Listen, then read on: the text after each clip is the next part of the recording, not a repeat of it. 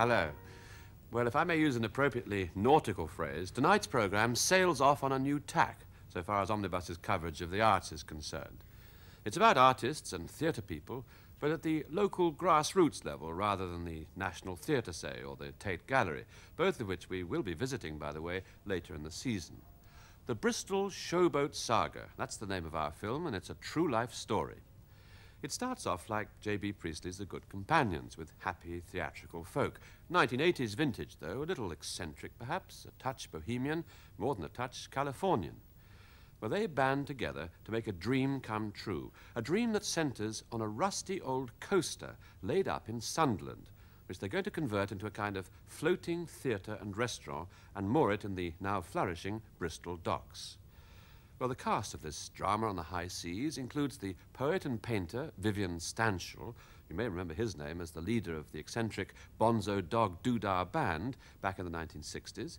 And there's his Californian wife, Pamela, though she and Vivian don't actually live together very much now. She's a writer. There's Peter Jackson, a plumbing and heating engineer, would you believe it? And Anne Slidell, an actress, and plenty more. With a handsome bank loan and a government guarantee, the project was launched, so to speak, back in 1982. And Tony Stavaker, the film's producer and interviewer, has been following the progress of the Bristol Showboat on and off from then till now. And it's been anything but a calm sea and prosperous voyage. Early optimism has been tempered by the harsh realities of the business world. Houses and businesses have been put up for sale, friendships have crumbled, and alliances broken.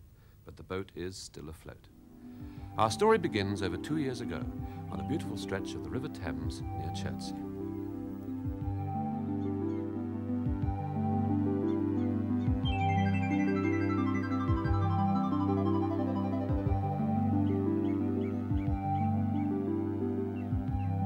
It starts one day sitting on Peter's boat back down in Chertsey, and he had just had a crushing blow from his last lady friend, and Vivian and I were not getting along very well, so we just put together all the little dreams we ever had. And he always wanted a ship. He wants to be a captain. It's a boy's dream. And I wanted a coffee house. And we thought, well, if you combine that and you stick it on a ship, what have you got?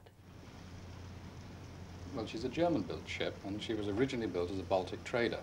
She'd been laid up for 5 years, which meant that pretty well every last nut and bolt was rusted solid and seized. There was a terrific amount of rust, sort of like cobwebs all over the thing, and a total air of neglect. So the first job was to sort of go around and clean everything up so that we could see exactly what we had here. And then we spent a lot of time, nearly a whole month, freeing all the valves off and generally making her work again and come to life. What a heap.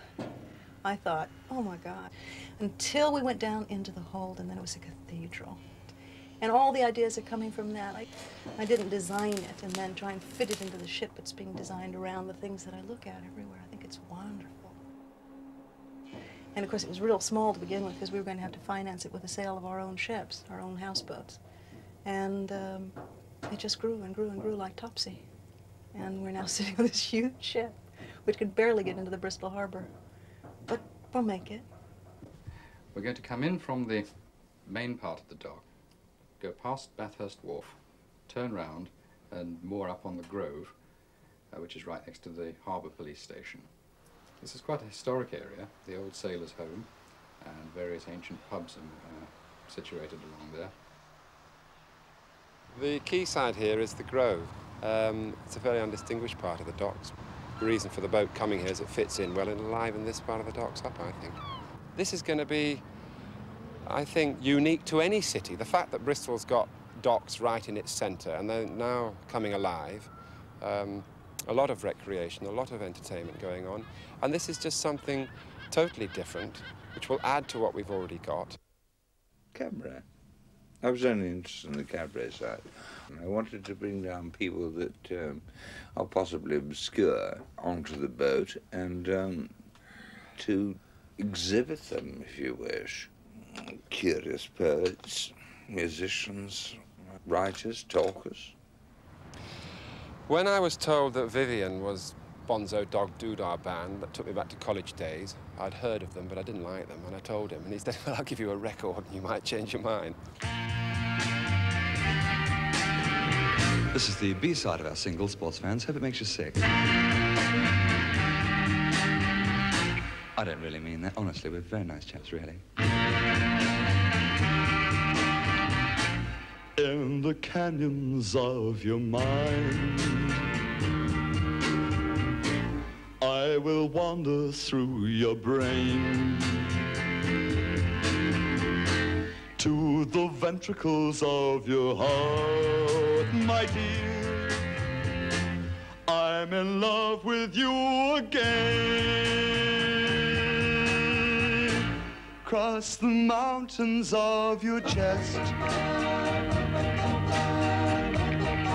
I will stick a Union Jack to the forest of your cheek, through the holes in your string vest. Oh, it was remarkable. I think that's really what I enjoyed most. The first time we met, Vivian came down, and it was really... I enjoyed meeting them, and then I had to take them up to meet a senior official in the council house, and I thought, how on earth is this going to go down?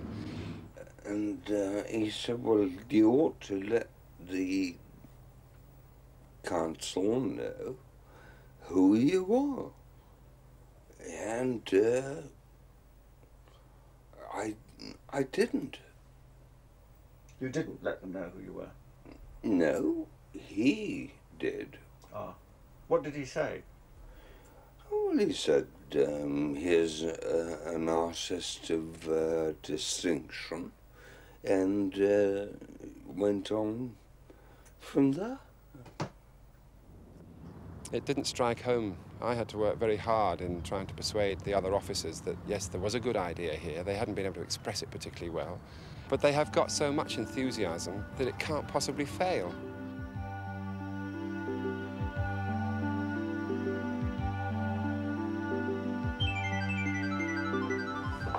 This is the lower deck where all the hoi polloi live. Engine room. This is my cabin, which I really like. It has its own sink. And a couch and a bed and all kinds of things. And down here, it's the same thing without a sink. And I put Silky in here. And that's why her photograph's on the outside, so we can always find her. Silky is the product of Vivian and I. It's the best thing we ever made. And she has 5 planets in Leo. She's going to eat the world alive. This is the captain's level, with the exception of the kitchen, which is here. My 19-year-old daughter, Sid, has come along, and she was going to stay in California and go to college, and then she went to Paris, and somehow she's found inside herself a desire to cook. Peter is the captain. Because Peter's the captain, he gets the biggest quarters of it all, but that's all right, because these are the ones he's going to occupy permanently. And his bedroom, the only double bed on the board, which is why my cat has deserted me. He sleeps here all the time. The captain also has his own bathroom. Would you like to see his bathroom? But is it something, have you nurtured for some time, the dream of seeing yourself captain on the bridge? Not in those sort of terms. I've always wanted to have the kind of work and the kind of freedom that I envy in other people who you see dashing around the seas. I certainly want to go around the world, and I certainly want to see a lot of the world from a seaborne vista. And that's just sort of my preference rather than anything else. I've never been too sort of happy with package tours and things like that. Jeffrey is Peter's friend, and Jeffrey was a farmer, and one day when he was about 35, he decided to be a hippie. Then he went to California and found out that hippies are everywhere, and he kind of got discouraged. So now he's working on the project. He works himself to the bone. It's wonderful. And Jackie, our lady engineer, was born to be a car mechanic and fiddling with oil valves and things. I don't know what she does down there. The people that you find here on the ship are all from houseboats in a small area down in Chertsey on a stretch of the Thames, and I've known them for 5 years, and they were just our local householding, you know, friends and neighbors. And when we came away with this great idea, it pulled some of them away from their well-established homes, and they followed us up here. we've turned into sort of Pied Pipers, and we're leaving a lot of people behind that are, I suppose they could be considered, I mean, angry in a way. They feel a mixture of things is what they feel. Yes, I think they're idiots. You can't have heating and plumbing experts and, what the hell. You must have an artist before you can have a successful do. Otherwise, it's not worth doing. They can't do that without me. Vivian Stanchel is a national treasure, and he ought to be protected. He was born without any skin. There's nothing between him and all the sensations that the world has to give us. Because he has no protection, he's subject to anxiety attacks. Because he's subject to anxiety attacks, he takes things to avoid them, or he drinks. It keeps him from experiencing those things, but it also blunts his genius, and it's killing him, of course. And I created this project to present him, cocoon him, house him, give him a stage. Maybe someday it still will. We were going to sell our homes, which consisted of our houseboats. And that wasn't going along too well. Nobody was buying them. And aside from the fact that we didn't even put ours on the market, we won't talk about that. Anyway, we scraped together a few pennies, and I mean a few pennies, and we decided just for the hell of it, we'll go to Bristol and we'll open a bank account.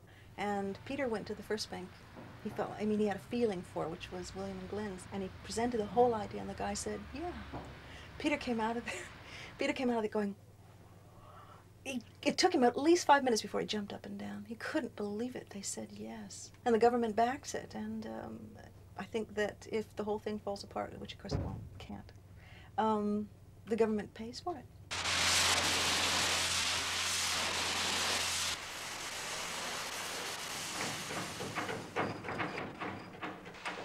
This is Anne Slidell. She met Peter at a party, and they got along real well, and he told her what he was going to do, and she got all excited and mortgaged her house the next day and gave us the money that we needed to give the bank as the upfront money to prove that we were solvent. She's an actress, and she's going to be taking the theater. I find it so exciting, I really do. The whole sort of situation, the ambience, everything about it. That I'm going to be able to bring young people here. We're hoping to write our own material. I shall direct, and we will do all aspects of stage work, directing, writing, stage management, the lot. Which route are you going to take for the journey to Bristol? Well, it's Peter's plan entirely. He's going the longest, most difficult way. He wants to be a captain for as long as he possibly can in the most dangerous circumstances. And do you have full confidence in your captain? Absolutely, yes. I think the whole thing is absolutely amazing. Apart from my bad dream, when I was asleep dreaming, and Peter was in here. Did The you catch my wheelhouse? check that I gave you? Was this the wheelhouse? This is the wheelhouse. This is the wheelhouse. And Peter's yelling, Anne, where's my book? Where's my book? And I said, which book, Peter? My How to Sail a Ship book. And we were in the ship, in the middle of the sea at the time in my dream, and I wakened up floundering in the sheets. But no, I have every confidence. I think it's tremendous. There is actually no more danger in going on the northerly route than going on the southerly route, especially for us, really. One, because she's a very strong ship. She's accustomed to taking bad weather. And two, there's not as much traffic around that way as the channel. What sort of state was the boat in when it arrived here? The bottom. Well, what was it bad? Oh, it was terrible. Well, a lot of barnacles and mussel, you know, and moss. Moss? Yeah. Quite a bit of moss on it. Well, we worked till 8 o'clock last night, scraping it all off. Do you usually work on a boat when the people are still living in it? No. No. You never see the nippers on the line all again, like. What happened to the bean looking for that I'm pipes going to eat? up and down ladders. So there was somebody said there was a bean No, to no, eat. no, for the that. potatoes are too hard and the beans are stuck to the bottom of the pan, I'm afraid. Do you know, actually, it's getting so bad the cook left, and we've actually got into the lifeboat rations now. I'm really pleased that this has happened, because it's shown you guys that Sydney really was valuable. That's We never right. ran out of things when Sid was here. It's inedible muck. Doesn't matter whether it's inedible, it was there, but there was plenty of it. Our chef is a hairdresser. And he said, don't you think it would be nice if you had a restaurant in the middle of all of that? So he's selling his hairdressing salon, which he's had for like 11 years, and he's going to go be a chef. That's going to be interesting. Most cooks like food, and I'm afraid I like my food as much as most people. I think one gets interested in food because of the taste of it, because you like eating it.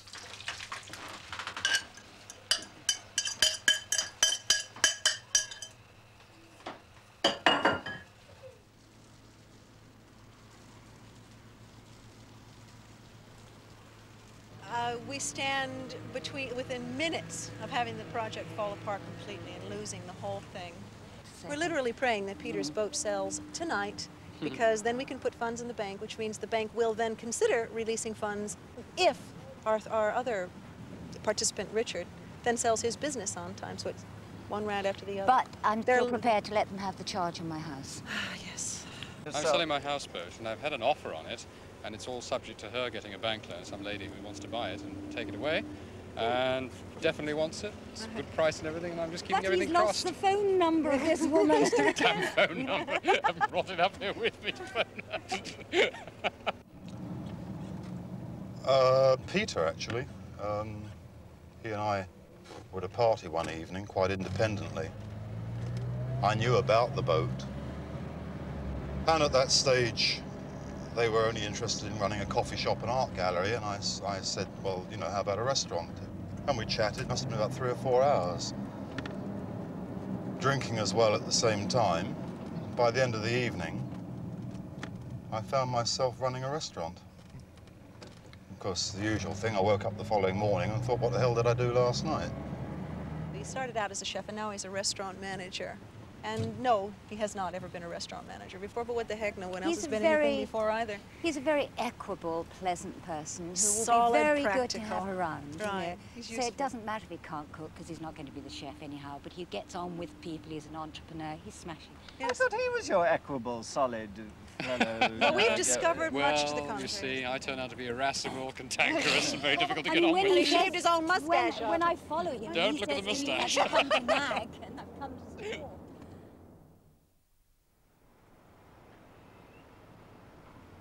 How are things? Ha, chaotic, to put it mildly. After you came down here last time, Pamela and I, for the first time ever, actually started talking. And we found that there were a lot of things that were beginning to worry us, like the lack of urgency, like the lack of commitment, like the selfishness that had been happening. And we found, much to my delight, that we got on very well and complemented each other extremely well. Came back here to find that more money had been spent and no more work had been done. And Peter left us last Saturday at 2 o'clock in the morning. I returned to my cabin quite late that evening, and I'd been out for a celebratory pint with some of the crew, and we'd been teasing the ship's cook, Sydney, who had been quite querulous about a 1/4-inch diameter piece of cheese that had been consumed by the lads, and myself in particular. And apparently she'd shot downstairs. And, I mean, this is so petty, it's ridiculous. She'd shot downstairs and she'd complained bitterly to her mother about the way she was treated. And whilst I was locking the ship up for the night, I had got an imperial summons from a shut door. A high, esoteric voice said, "Would you come in here, please?" So I went in there, and they wanted to discuss, there was Anne and there was Sydney and Pamela, and they wanted to discuss my attitude to things. And I said, "Are you talking about the cheese?" And they said, it is about that, but that's not it. So I said, well, look, I'm far too busy digesting the stuff to talk about it at this time of night. And this kind of lofty arrogance on my part, of course, is what incensed them. But it was my only weapon back at them for the kind of insidiousness that went on all the time.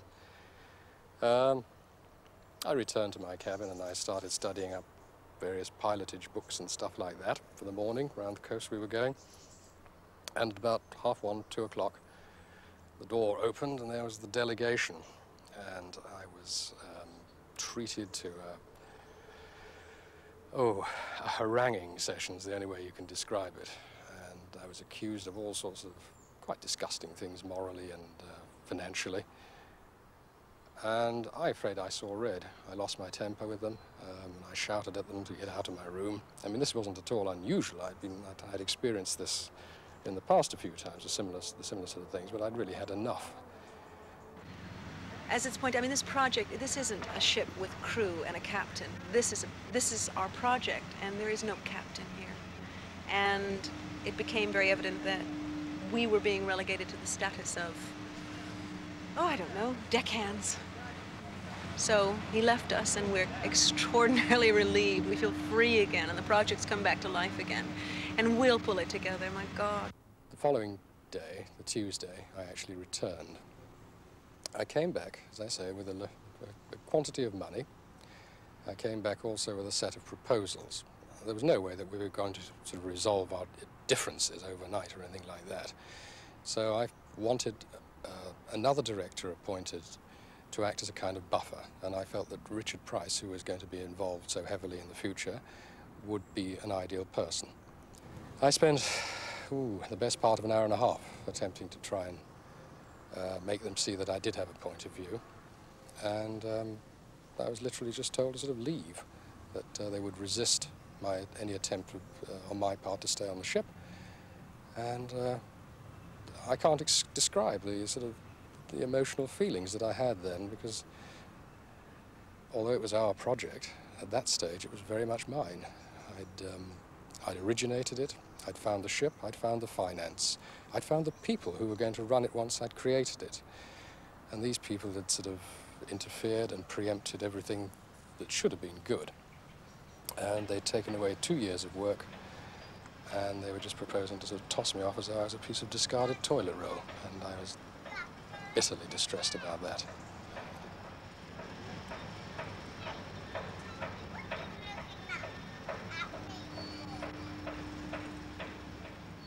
Who else have we got now that we haven't seen before? Well, who's that fella down there? Arthur. I didn't know what his name was. We began to notice that this man in orange overalls was always chipping our ship. So we went down and he said something to us and completely passed us by because it's in pure Geordie. And we finally deciphered it, and it's simply that he's 67, he's retired, and he wants to be back on a ship. And so we've offered him the job in Bristol of a caretaker, a jack of all trades, a maintenance man. He's just delightful, and he's so strong. And what do you think of the officers, the ladies? Oh, well, haven't gotten to know them properly, like, you know. But they'll be all right. I'm sure got a man around. Made them work hard, do them. That's Mark, and he spent a whole month here. He's never been out of the United States. He's going to UCLA. He's a drama student. And he spent 1 month in Sunderland. He's painted and chipped the entire masts with the entire conviction that someday this ship will be in Bristol and he'll be on our stage tap dancing his heart out, or whatever he does. Today he made us muffins. He's a muffin freak. Can a boy have a muffin? Can he? Ask Mark. It's Mark's maiden. Mark. Let's see how many are left after we've had all we want, and then we can offer him one. So hungry. Greedy. Sophie, tell us about your dancing dress. Who made the dress, Sophie? Daddy? My daddy? My daddy's a long way ago. I think he's in a church. You think he's in a church? Yes. Why? Because he wants to see that churchman.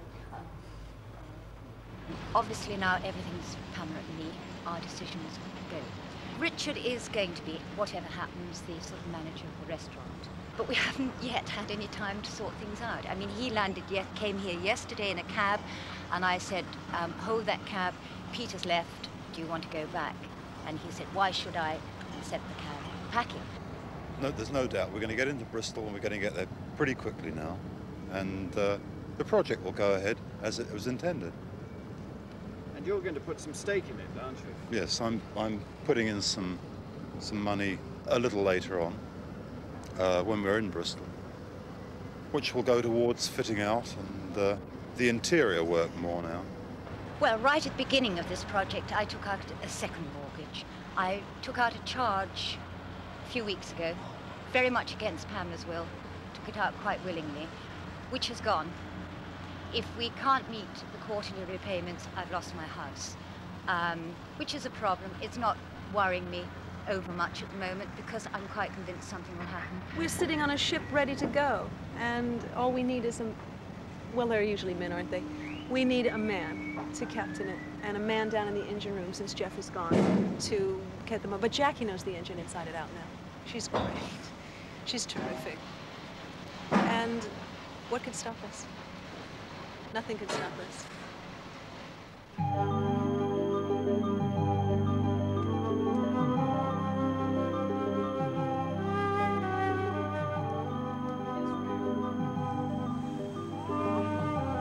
Bye, we did it!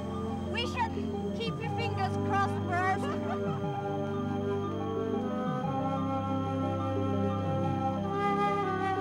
Oh, she's like a bird, no problems. Slight mechanical problems to start with, but nothing they didn't sort out.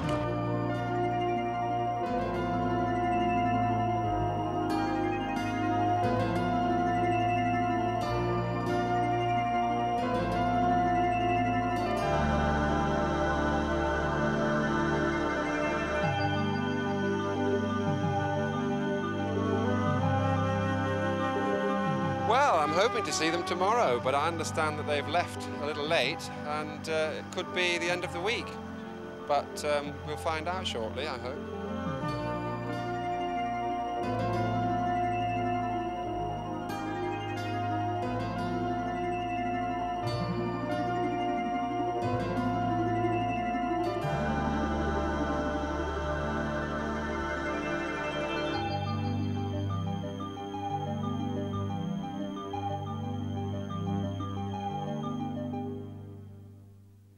I loved it.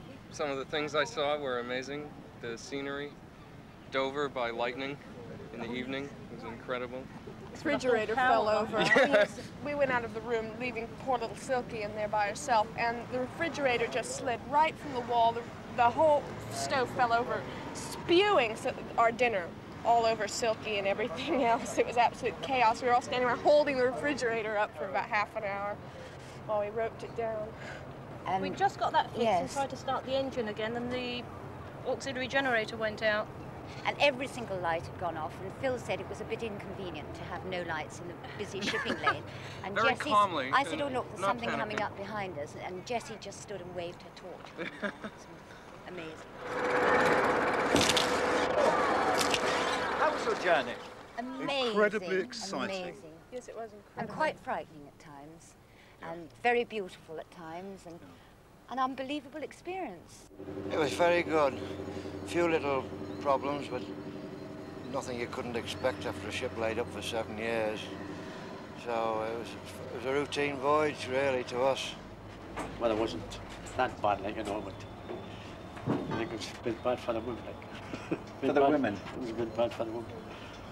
And what next? We carry on work. Oh, we carry on work. And we have a day of rest on Sunday. Yes, we worked we do. out. Richard's going to kick us. Richard's going to cook us roast beef and Yorkshire pudding, and we're all going to have a lie-in on Sunday. We've been getting up at 4 and going to bed at 12.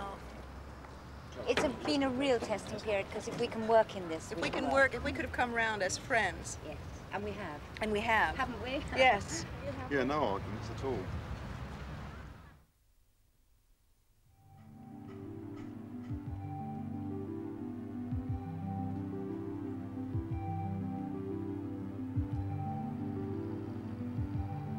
There's one that's so delicate, I could wash paper with it. I could. Well, no, obviously, I don't get a lot of paper to wash. And a cleaning lady. No, actually, she left. It's my brother-in-law. He never stops wanting to, you know. His room is full of the most filthy magazines. Disgusting. Fine, thank you. You've still got to get a bit more pace, tempo. It's still a little bit more. You're still moving a little bit. Before I came down here, I was working in a restaurant. sort of basic 9-to-5 job, which I hated. You know, I had everything. I had a flat and lots of money and everything was wonderful, but I just wasn't happy. I was just so frustrated. But like I said, I'm really not interested in politics. Of course! I'm assuming that because you tell me you're a pure-blooded German, you love your country. Maybe I'm wrong. I do. Maybe you couldn't give a shit whether Germany is weak or strong. Maybe when you look at an old soldier like me, who's been through the Great War for the youngsters like you, and has come home defeated because the Jews and the communists have sabotaged the war effort, maybe you have a good laugh, eh? Well, I got a letter from Anne a couple of months ago, sort of saying, we've got no money, everything's looking very bad, you know, and I thought, I was working at the Mill Marketing Board at the time, and I had a small amount of money saved up, and I thought, well, what the hell? I mean, it's not doing me any good sitting in the bank. John, I first met when he was doing drama at college with my daughter. Then he left college, and I, in fact, directed him in a couple of plays. He came down, did an audition, and was super, and also sent me a letter with £500. He'd done 4 jobs and saved his money up and sent £500 down for the project. Claire was also at college with John. She came down and auditioned. Again, very good audition, and within 10 minutes of her arriving, she was over the side, chipping and painting the hull, and she hasn't stopped since. Nothing else was open to me. Of course, if I'd been a Catholic, it's all right, the vicar's gone. I'd have been an abbess. I did an audition for Anne. I was accepted, which was very good, but I'm not going to be appearing in the first couple of shows because I have no training whatsoever. I was picked mostly for the fact that she felt that I had the potential, but as of yet, I need a lot more training.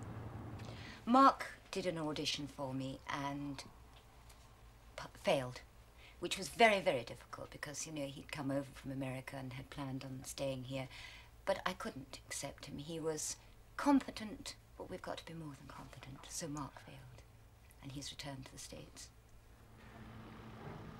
Richard phoned up on the evening that we got our license and said, yippee, great. Then he said, do you want to hear the bad news? His business that he'd been trying to sell had fallen through. And he said, go ahead without me. So at the moment, Richard appears to be receding. What we have is absolutely everything you could name. We have goodwill, we have all the workers lined up, we have support in every field you can imagine. What we don't have is a penny. Not one penny. It's marvelous. It's a bit stress-provoking.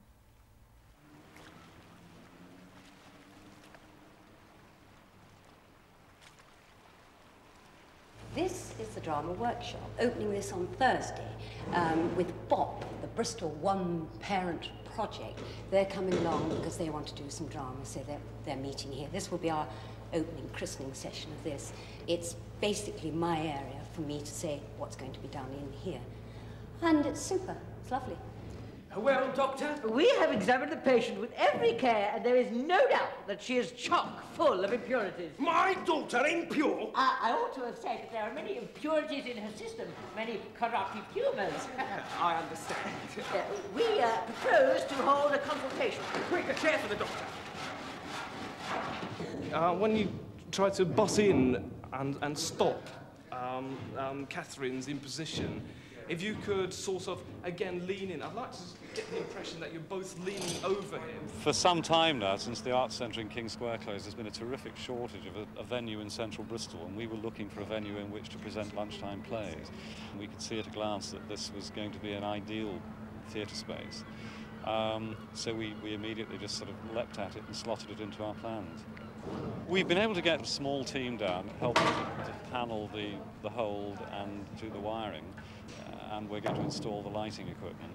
It's an ideal space, and the way they've built up the superstructure here gives you a proper headroom. It's very, very good. Well, I'm the site foreman, which is extremely funny because I don't know anything about sewage or electricity or generators, and I'm having to learn it on the spot. It's much worse than the begging for money, which we never got. The money came only from our brewers. Marston's not only said yes, we had a contract in a week, And the money came in very shortly after that. Everybody else told us how wonderful it was. Isn't it marvelous? Oh boy, they hope we succeed. So does everybody else. But they put their money where their mouth was. Thank God. We've actually loaned them a small amount of money to help them tide themselves over, and we've also contributed an amount of money. It might have been a lifeline, but it would have got there eventually because of the enthusiasm. Had it not been us, maybe it had been somebody else. Somebody else would have been accosted, maybe. When I first met these ladies, who were introduced to me by a well-known bank, I wondered what was going to hit me. And it's been a lasting impression that what did hit me was two people of extraordinary personality. Strong, very striking, and I think this is, let's face it, their greatest asset. It's wonderful and loud, and he tells us to shut up. And it's a good thing to tell us to shut up occasionally because we both talk at the same time, which we're doing very well at not doing at the moment. We're learning. We've become a real good double act. And he's a lawyer, and we need a lawyer. Notice is hereby given that the first annual general meeting of the above-named Company of Creative Culture will be held on Thursday, the 26th day of April, 1984. The next thing is you will say that the accounts are being prepared to the end of March, but are not yet ready. Okay? So you're going to adjourn this meeting. Oh, I'm sorry, I wasn't listening. I'm terribly sorry. God, I haven't heard a word. All right, you're gonna have to leave it to me, aren't you? Okay, I'm supposed to adjourn the meeting. I heard adjourn the meeting, and I knew that. Now you better leave it to me when it comes to it. Oh, he's getting angry. I'll ask. Will you dig me in the ribs? He You're is on. getting angry, actually. I can tell you, it's a sort of a hot flush. Come on. Okay. Yes. There's no telephone number at the top, so he still hasn't connected his phone. Dear Brian, please accept this as my proxy for you to attend the general meeting of Creative Culture Limited in Bristol on the 26th inst. Regards, Peter Jackson.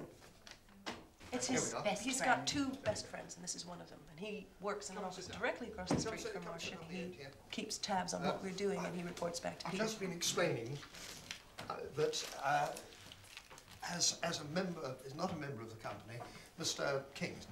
Mr. King, therefore, can't technically take part in the meeting as the form of proxy which has been delivered has only been received today. Under the Companies Act, it's got to be here 48 hours before.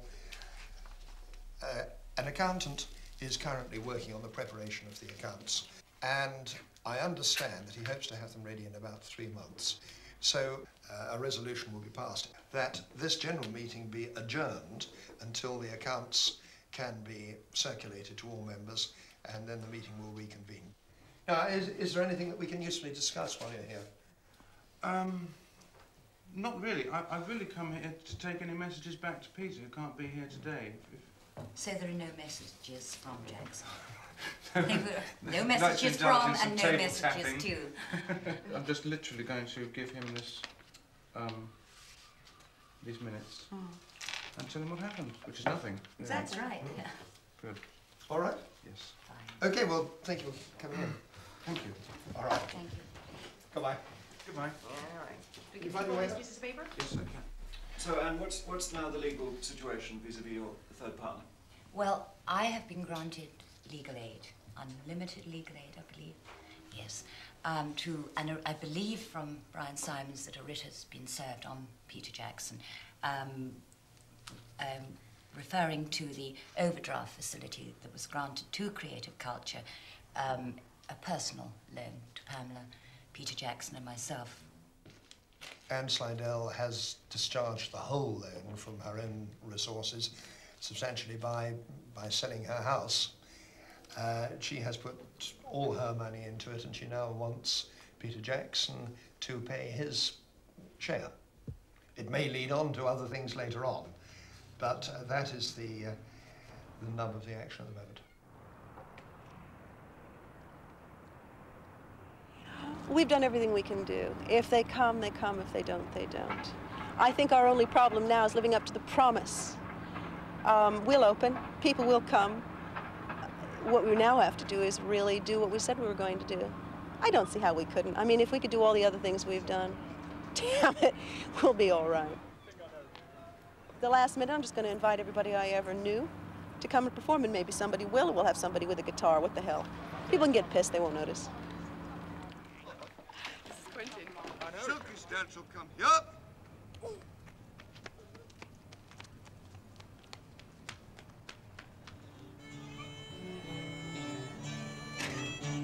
If there's one rule to this game, everybody's telling me it's be cool.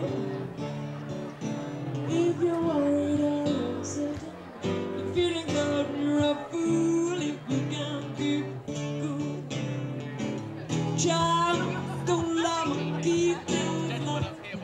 Keep your worries out of sight. Play it cool,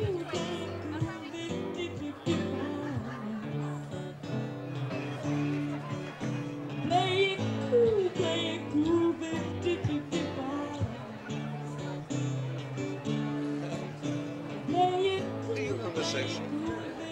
No. Not today, not today. Oh. Arthur, please don't leave me, Arthur. Don't leave me. Just stay here with me and talk to me.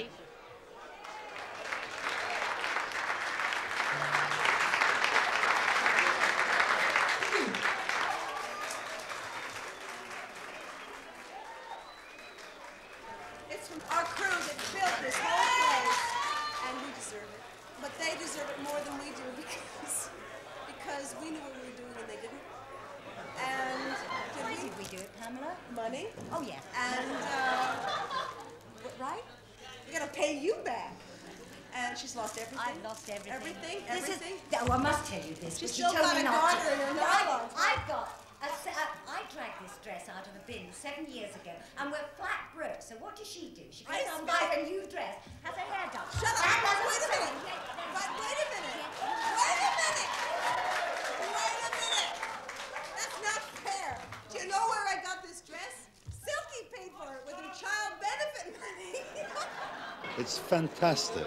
Anne and Pamela have brought the whole thing to the beginning of a conclusion, which, remembering back to 6, 7, 8 months ago, it's just a knockout. I'm astounded. I had to drop out. My business didn't sell in time. We have a very good friendship going anyway, and I'm very glad to be here tonight. The time, 1176. The place, the battlements of Elsinore Castle. 2 guards. Atmosphere. Woo, woo. Not a mass stirring.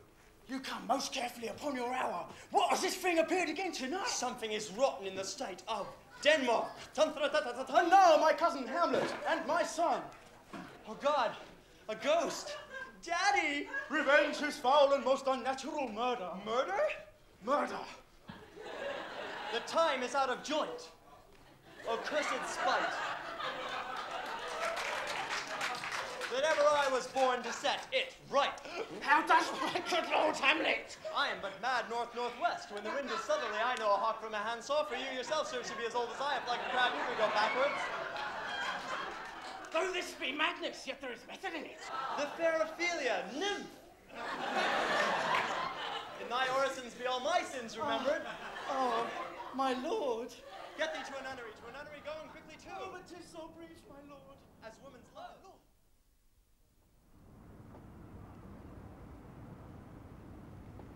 I think they've worked particularly hard on trying to put together events, entertainments and activities which will appeal to people, and they're testing the market all the time with different types of activity. Perhaps their advertising isn't as strong as it could be. I don't think sufficient people know, in fact, that they're even here. But they are still trying very hard, and with some success, yes. Yeah, well, we're supposed to be working on a sort of a publicity campaign, sort of a package, so that it's a bit more, well, people know what's happening, because we have a tendency of finding, you know, people say, oh, yes, I've heard of that place, what is it? Or, you know, things like that. They're beginning to know where it is. They're beginning to get that through their heads, but what it is another thing, you know. Unfortunately, I've been away for the last week, so I haven't done that much work on it, but yeah, we do want to get something together to sort of suggest, explain. I had heard many things about what had been going down there. Friends of mine had been going into the ship and keeping a regular eye on it. Vivian himself has paid several visits there, and he tells me a few things. And so I knew that things had been a lot tougher than the sort of Dick Whittington tale that had been painted in the beginning. The phone rang, and when I answered, I was extremely surprised to find Pamela in gushing mood on the other end of the line. I'd been beset by a terrible cold, and so I was hardly even able to croak back. And so I sat there and I listened to a tirade against Anne, and oh God, Peter, I wish we weren't at the end of a line, and I could talk this over with you personally type stuff coming out of Pamela. And then, not exactly blackmail, but a little point was made that, Anne's suing you in the court and is going to take you to the cleaners and all this sort of business. And I will not testify if you will vote with me to get rid of Anne. So I told Pamela that I just was not interested in that kind of deal. So I haven't heard anything more.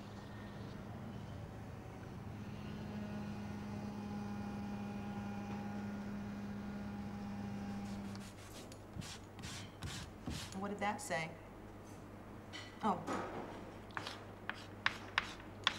Why does it say Arthur's menu? Because Arthur's the only remaining member of the crew who can cook, or who will cook. And he's very happy. He's really happy. And the restaurant has finally stopped taking a nosedive. And we're not making any money, but we're not losing any money anymore. David, looking back over the kind of 10, 11 weeks since it's opened, how do you think it's gone? I think the project has started off incredibly well, but obviously the problems which have occurred have been personal ones rather than to do with the project itself. And it's very sad because this project had, as we said right at the very beginning, an enormous amount of potential. It's in the right place, it's at the right time. But unfortunately, it's run by people, and that's something which you can't get away from. Two ladies of strong will whose visions were not eye to eye the same. Regrettably, because of the financial problems primarily, those tensions have grown over the past months until now we have the position that they frankly no longer are able to believe in each other's viewpoint. It does mean, so far as I can see, that one of them would now have to fall out of the management of the project for the foreseeable future. And I believe that they are both finding this exceptionally difficult to do because they have poured their lives and souls into it. And to give up this is almost akin to, perhaps, to giving up a child. It's like a nest of vipers. They're waiting for me to go away, but they don't understand that I'm not going anywhere. Anne is threatening to liquidate the project, and they believe that she can do that, and that they then will pick up all the pieces and run with all the marbles. Well, she can't. It's money, isn't it? I mean, the only people, everybody out there is going to do what's the best for their pocket, and the best for their pocket is not to liquidate this project. And the best that we can do is to go forward with it, make it better, have new ideas, change, and be malleable and to be flexible. And if there's one thing I am, it's flexible. Next year is Bristol's 150 something or another. I don't even know what the heck it is, but I do know that they're making connections with the States, and they want all sorts of marketing and all sorts of publicity. So I am now going to all sorts of companies, and I'm putting together a package. And I'm selling the ship, as I say, with me involved. Anne will get her money back, and she can go do whatever it is that she wants to do. And the bank gets their money back, and they'll be damned happy to see it, and to see the back of us. And we're going to New York. The whole ship is going to New York as a Bristol emissary, and I'm taking Bristol products, a Bristol show, a Bristol brewery, and me and my people. And I'm getting this all organized legally, and it's all going to be documented, so we won't have this pickle anymore, so everybody knows who everybody is and what everybody's doing. And I'm not worried about all this, because this whole thing is me anyway. And I still remain with me, and I can still come up with ideas. And the ship is sitting here. We did it, didn't we?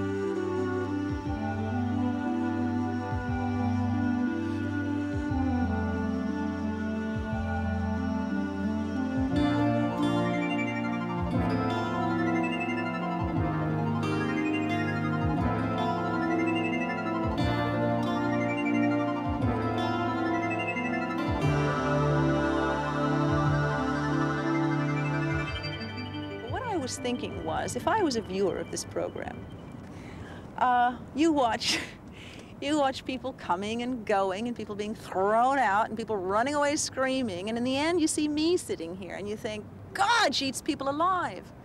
But I don't. I haven't done anything. I've just watched it happen and keep going, well, let's do this, or let's not do that, or let's go in this direction, or let's not, or, you know, leave me alone. But it could look like that. But that makes me the most brilliant Machiavellian character that has ever lived, because I don't have any money. I've never had any money, and I'm still here. Please believe me.